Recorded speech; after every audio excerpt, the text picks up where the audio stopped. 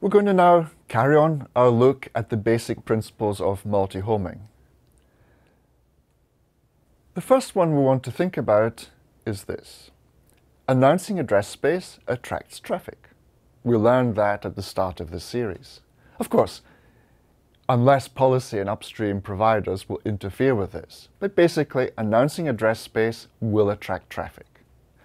Announcing the ISP aggregate outer link will result in traffic for that aggregate coming in that link.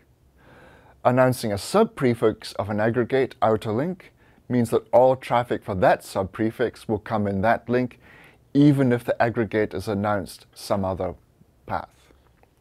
It's important to remember the most specific announcement always wins. It is not possible to override it. To split traffic between two links, we announce the aggregate on both links, and that ensures redundancy. We then also announce one half of the address space on each link. The first half on the first link, the second half on the second link. And this is just the first step. This is not the final solution. We see how this works.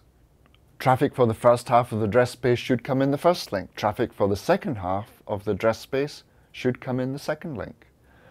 If either link fails, the fact that we're announcing the aggregate ensures that there is a backup path.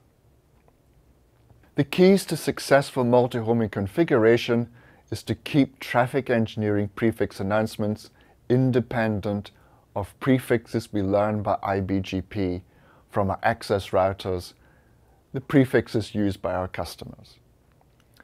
We need to understand how to announce aggregates.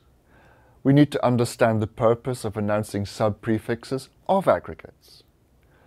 We need to understand how to manipulate BGP attributes.